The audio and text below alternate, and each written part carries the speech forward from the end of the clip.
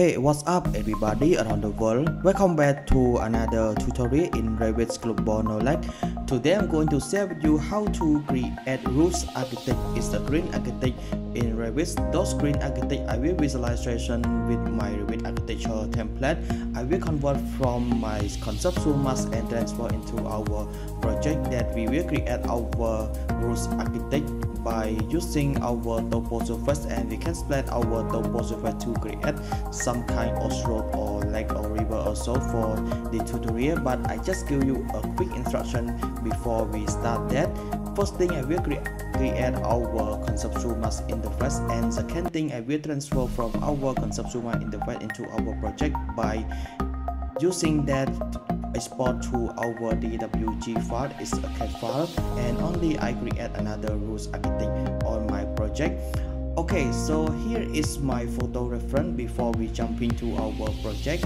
Of course, for the tutorial we will create our Toposurface for our rules also. Now before I get started, I would like to ask you, and this is your first time reaching out to my channel or visiting to my channel and you want to learn more about Revit, make sure hit subscribe button below and turn on for all notification if you don't want to miss my future tutorial. Okay, now I think it's pretty much for introduction. Let's switch into our project together. Okay, so here we are in Revit Architecture interface. So what I'm going to do in order to create our green rules architect, first thing I need to create our conceptual mask first, but I will start create our conceptual mask in our mask environment. The reason for that, because when I want to revise my conceptual mask, it's easier for me. I just go back to my conceptual mask. Here will be automatically override graphic when we load into our Revit Architecture interface. So now I'm going to our conceptual mask. First thing, I'm going to our file over there, then go to new, go to our family, then I just finding for English, then finding for conceptual mask, then hit symmetric mask, then hit open up. Once I open that, Revit will be transfer me to another page. Okay, here we are in conceptual mask interface. First thing, I need to save our file first. I go to file there, then go to save, then I will save it, just make it for, I will make it on desktop, then just make it for Toposurface mask, just make it like this, then I can hit save. Okay, now I think we done our our family file already. It's time to create our complex rules.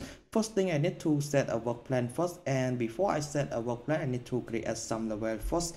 LL for shortcut key, then I just make it for 5 meters from level 1 to level 2, hit escape a couple times, then I can set a plan, set for vertical, start from front here.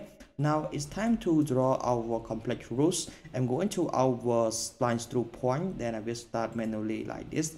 I can play around with this whatever that I want. It depends what kind of rule that I want. I just make it like this, hit escape a couple times.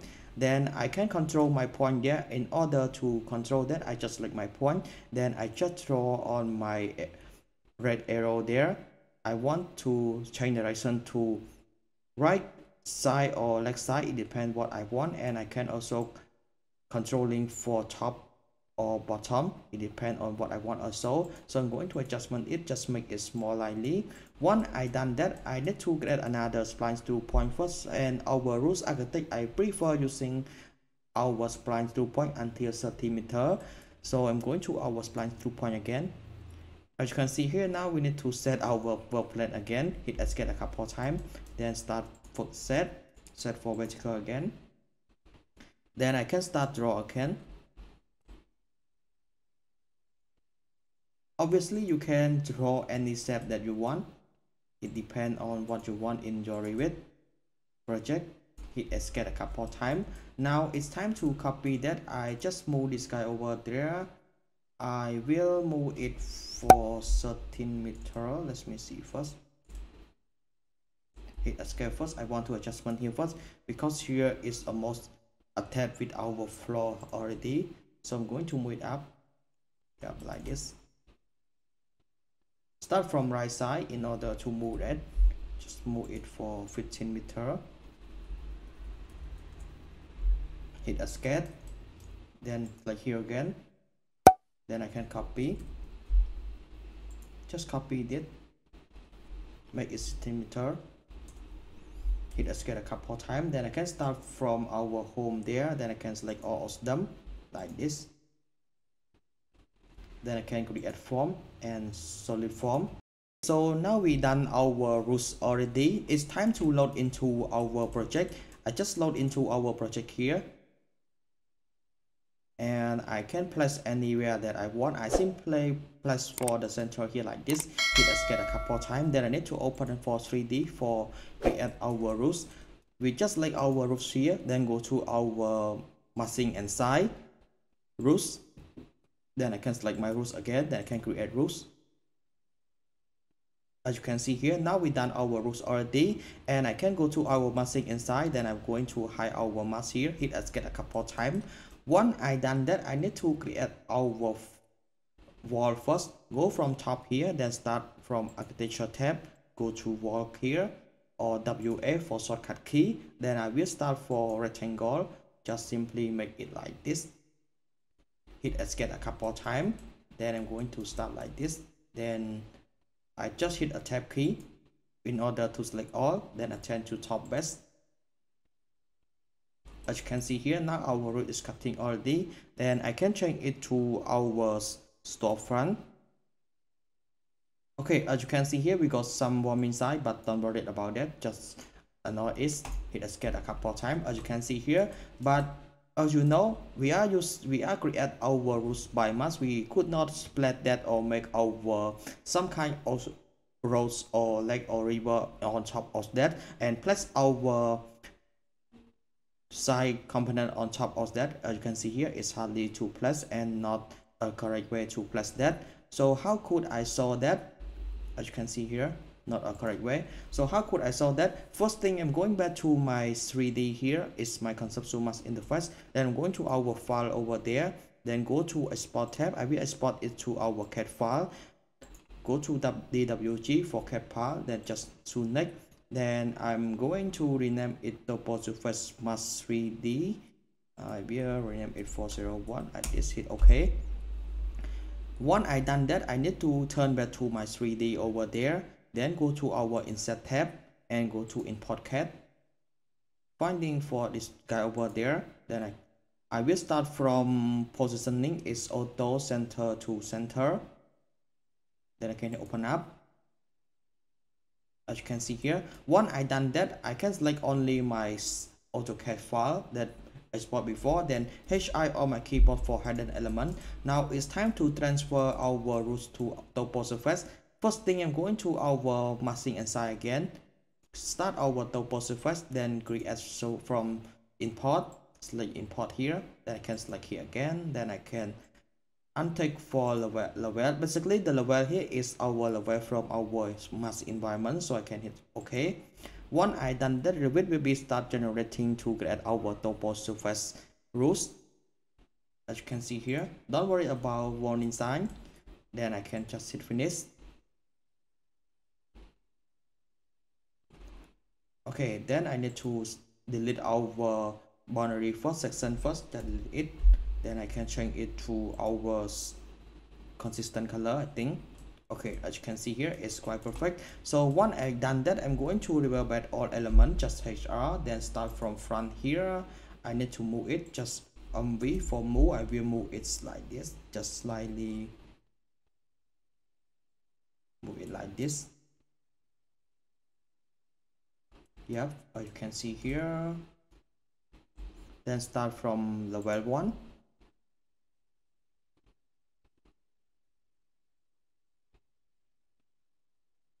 Let me adjustment our view rank first.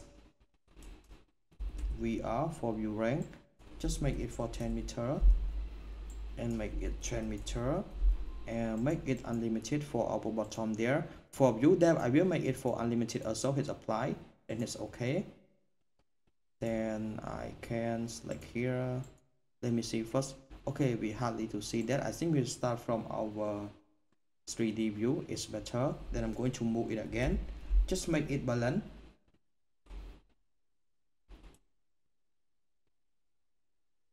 Okay, we almost that. So we need to adjustment more.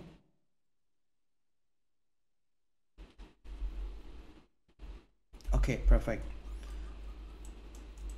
Once I done that, I can turn around, then select our conceptual mask here. I can start from front here. I need to move it up. Just move it up. I will move it up like this.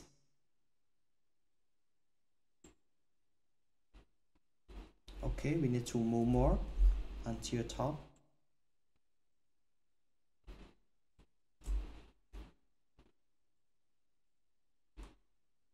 Okay, so I think I will be offset from our roof is about 100 millimeter. It make it properly. Then I'm going to move it more. Just move it about 100 millimeter. Okay, I think now it's on top of our roof already. So I'm going to our material type. I will create a new material there over there. Then just create a new material, or we can search here for grass.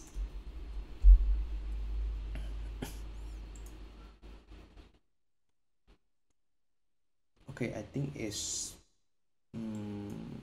just make like this. Apply, and it's okay. Then go to our realistic. As you can see here, it's quite nice.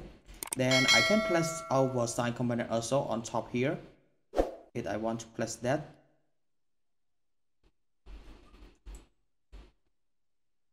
Come on, as you can see here.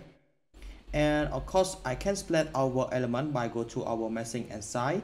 Then start from top view there. I can split our element. I just lay our rows like this. Then I can simply start place here and make our rows here also. It depends on what I want like this. Then I'm going to offset here again. Just offset it for, I think offset it for 3 meters. Use a pick line. Just pick here like this. Hit a sketch, then I can connect it that.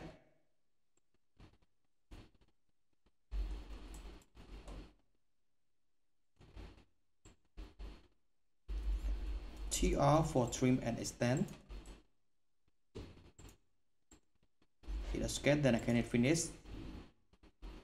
As you can see here, now we split our element already, and we can change material to our roads also. I finding for concrete.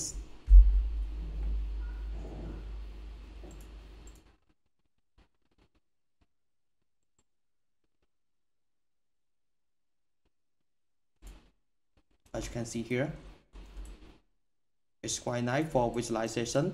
Okay guys, I think it's pretty much for this tutorial. I just give you a quick concept to create our green roof architect in Revit. I hope this tutorial help you out for your project school or your project for representation to your client. You might be need to take time to create that because it's just a quick concept to give you guys for that. And if you want more effectively and more realistic, you need to play around until got what you want inside your project.